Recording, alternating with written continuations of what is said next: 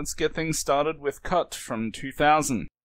It's one of these movies that's about a group of film students who attempt to finish a horror movie that stopped production years earlier when the director was killed, and any time the film is brought back, the killer from the movie also comes back to stop it.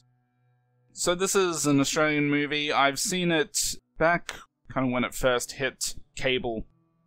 So I saw it back around 2000, 2001, somewhere around that time. And I remember feeling it was somewhat enjoyable. I mean, it wasn't a great movie, but it was entertaining.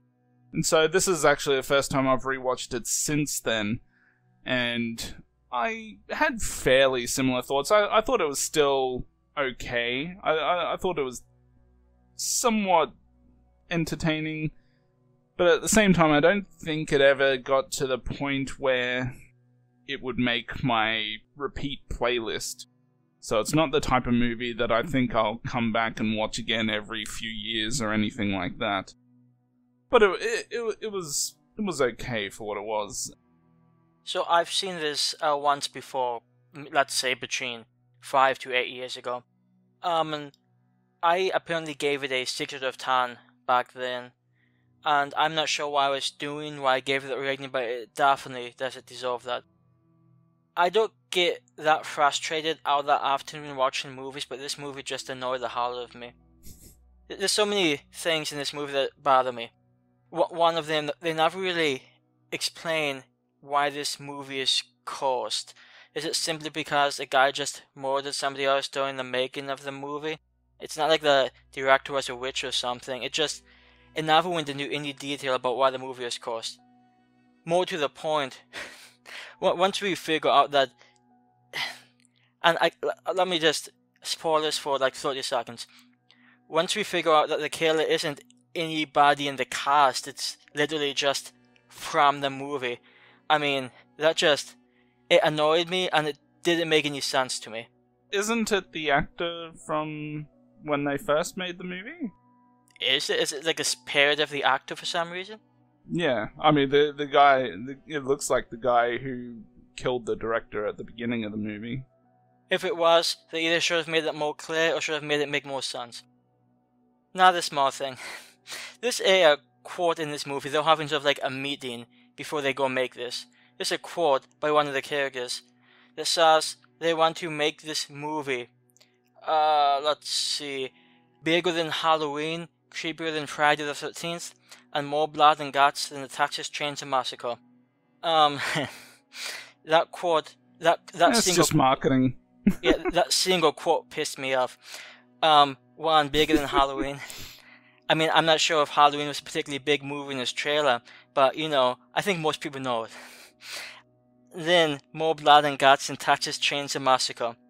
The first Texas Chainsaw Massacre isn't a particularly blood and guts gory movie. Much of the violence is implied. Well, see, then that's kind of a true statement, isn't it? If you look at it that way. But I'm pretty sure that's not what they were going for. It came across at times like the movie was being made by horror fans. They talk about like maybe the positive aspects of horror movies. But this just bothered me. And again, I don't think it particularly made much sense. I do like the concept, and I'm not sure if you're familiar.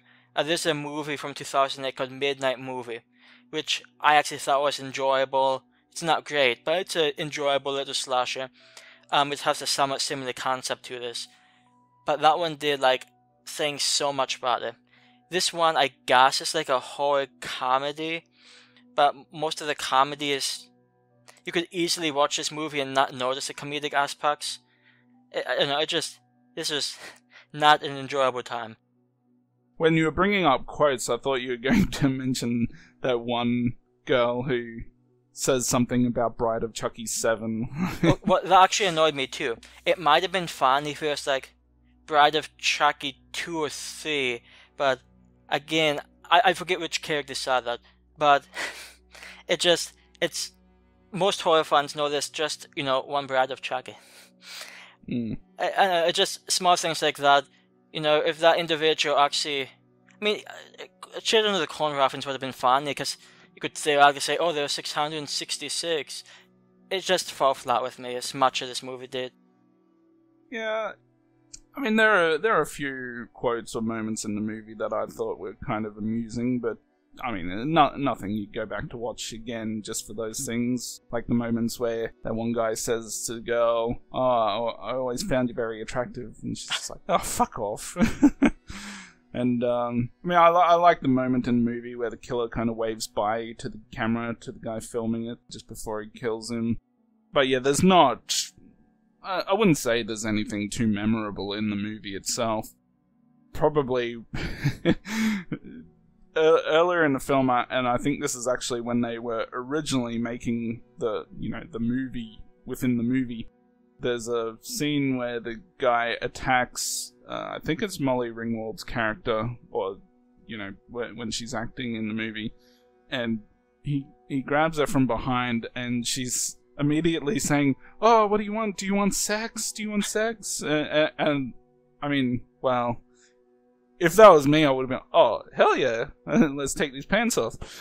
But yeah, the funny thing about Molly Ringwald in the movie is she's obviously the American star power, not just in the film, but also in the film within the film. Yeah.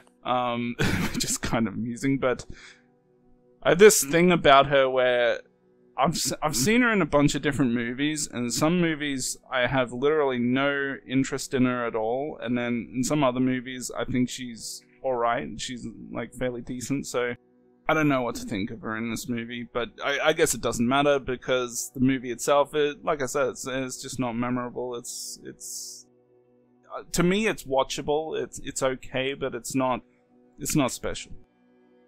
Yeah, and actually, I just remembered another small gripe of mine. So one of the characters, and I won't say who, but one of the characters in the movie is the daughter of the original director who was killed back in the 80s. And this character has a line about, wants to prove that her mother's movie was more than just some quote-unquote hacky slasher. The one scene that we see from the original movie, we see it a few times in the screening section. It literally looks like a terribly generic, made-for-TV 90s thriller movie. It looks like a terrible movie. And also, the name of the movie is Hot-Blooded. I mean, that's there's some bad slasher movie names from the 80s, but I've never seen a slasher with as bad as the name as Hot-Blooded. So I'm not quite sure what this individual is talking about, because based on everything we saw from that movie, it looks like it was probably a good thing it wasn't finished. Plus, the whole design, what was the quote-unquote antagonist's name? Skalman or something like that? It was Stitch something, I can't remember. I don't know. The design looked like a really terrible Freddy Krueger. It didn't have like anything going for it. The weapon choice was interesting, and I'll give the movie some credit, and this is where most of the points are coming from. I think a lot of the kills are decent. I don't think they're amazing, but I think they're okay. But most other aspects of the movie, more than anything else, just annoyed me. I didn't really have too much issue with the mask in the movie. I think for the most part it's fairly generic, but I guess it's consistent. Yeah, I thought it was okay. I didn't think it was a bad look for a killer. It just, once again, it's just not special.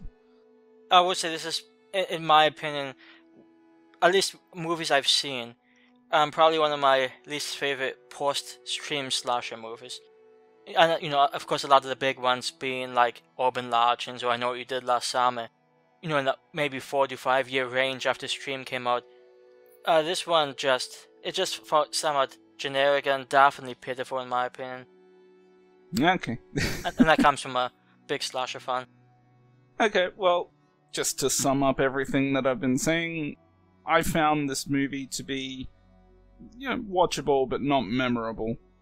The killer in the movie's okay. I didn't really particularly like towards the end where they started adding the effects of his face going all weird as they kept trying to kill him, but it was alright. It's not going to make my regular playlist, but Who knows, I might give it another watch in another 20 years. I'm going to give it a 6 out of 10, and you can fight me. Well, to each their own. I thought the movie, I guess, like you said, to sum it up, I thought it was pretty horrible. The one good thing it has going for it, like I said, is the kills, and it's not like they're amazing, they're just decent. Did it care for any of the characters? Did it care for the occasional humor? The story I thought was really piss poor. And I didn't even talk about the ending, when this, after they defeat the evil, there's another training, and then he comes back. Oh my god. Yeah, I gave this one a 3.5 out of 10, rounded down to a 3. I legitimately did not have a good time with this.